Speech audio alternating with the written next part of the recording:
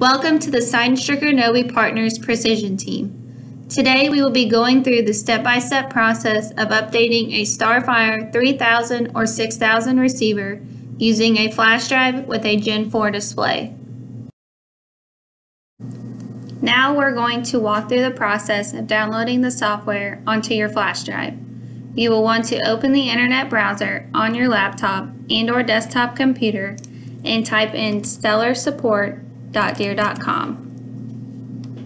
From this page, we will select USA/English. Next, we will select Software Updates located in the middle of the screen. From here, we will scroll down to the GEN4 display. We will click on this and scroll down to where it says Download Now. This is going to put the program onto your computer for the future for you to download new software. Here, we will now click the download button again, and this will pull up the download in the bottom left-hand corner. Once the download is complete, it will automatically open up to the Software Manager setup. From this page, we will select Next. Here we will want to make sure we have the desktop shortcuts checkmarked and select Next. Here, this is explaining which destination folder it will be put in.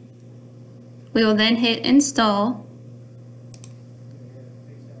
Here we'll want to make sure that we have the Run Software Manager checkmarked and click Finish to close setup. The next step will be to insert your flash drive into your laptop or desktop computer. You'll also want to make sure that your flash drive is clean. From here, you will select your drive from the drop-down below.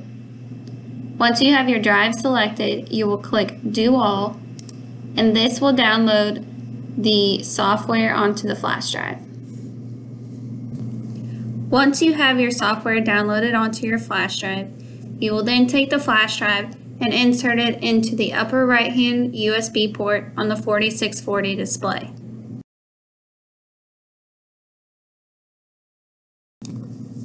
If you have a 4600 command center, you will insert the flash drive within the USB port located on the back right-hand corner of the cap.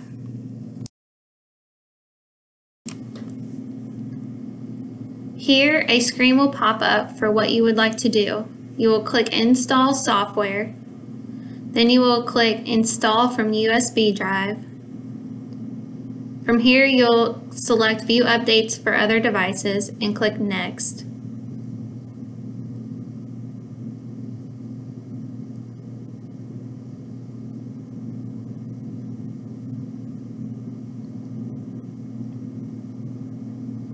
Now you will select the GPS receiver and make sure that you want the version 4.40p.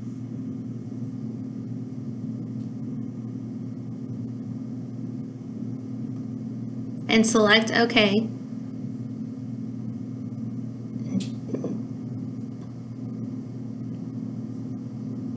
Now you will click the Install button.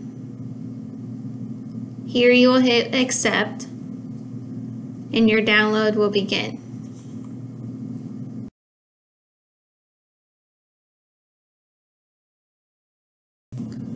Once the download is complete, you will need to restart your 4640 or 4600 command center.